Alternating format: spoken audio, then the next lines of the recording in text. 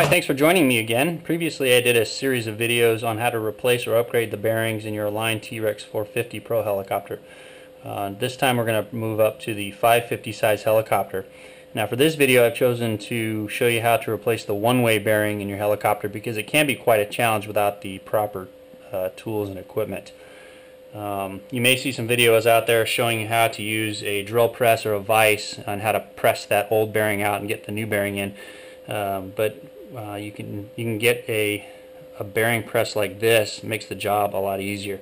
So we'll go ahead and get started on that.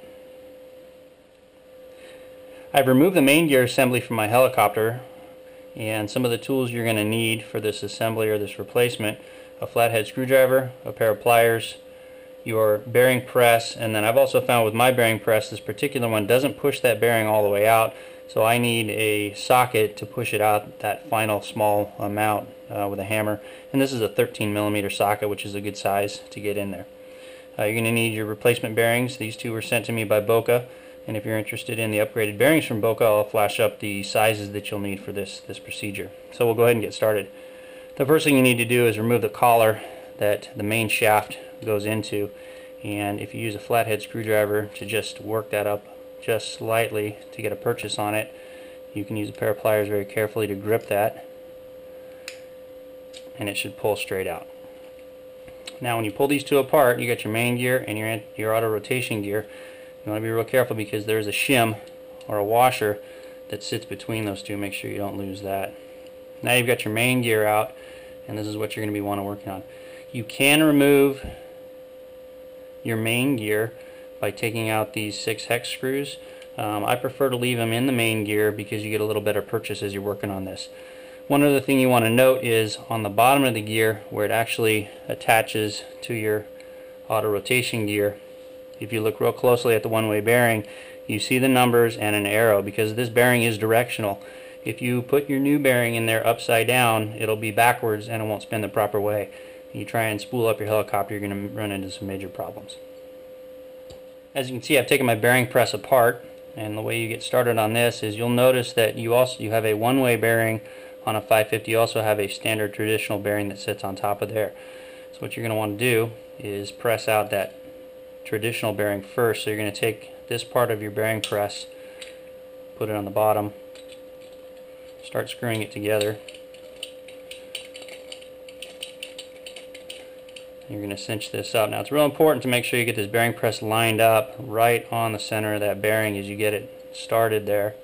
Otherwise you're going to hit your sides and it's not going to come out very well. So once you've got that lined up, you're going to crank. And the first time you do this, it might be real tight. You give that about 8 or 10 turns, and that bearing that sits on top is going to pop out. And you want to pull your bearing press apart before you get too far, because what you're going to want to do is pull that traditional bearing out, then you can continue. So I'm going to put my bearing press back together.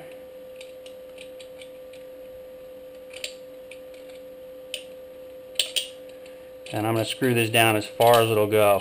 Now depending on the brand of bearing press you get, your press might push that bearing all the way out. Once I get my bearing press cinched all the way down, then I'm going to go ahead and unscrew it. Remove the press from the main bearing, and you'll notice again, here's my one-way bearing. You'll notice that that bearing press doesn't push it all the way out. So what I'm going to go ahead and do off camera is insert this socket or something of a similar diameter into there. I usually give it one tap with a hammer on here, that one-way bearing will pop out, and we'll be ready to replace this with our upgraded Boca bearings.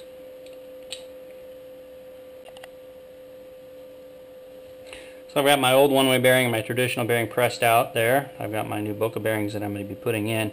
And again, as a reminder, there's one side of the bearing that's labeled. That goes down into the long portion here that goes into your auto rotation gear. So what you're going to want to do is, as best you can, line that up fairly straight. Take this portion of your bearing press that's going to push it in. You're going to thread it onto the other side of your bearing press. Now again, a lot of videos out there explaining how to use a vise or a drill press to do this, and if you're good enough to do that, that's great. I've always found it necessary to use a bearing press like this. You can look online for bearing presses, and there's one for each size of helicopter. Now this one is good for a Align 550 or 600 because it uses the same size gear and bearing. But there's ones out there for 450s and 700s. So once you get that lined up fairly straight, you can screw your bearing press together. That pushes the new bearing in. And again, once you get that fairly flush or just below flush, you're going to want to take your bearing press apart. So I'm just going to go just below flush. We'll go ahead and take this apart. And now I can put on my traditional bearing here and finish pressing that in.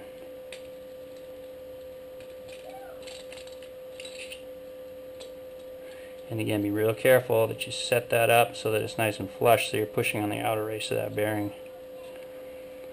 Now this is going to go in just flush with either side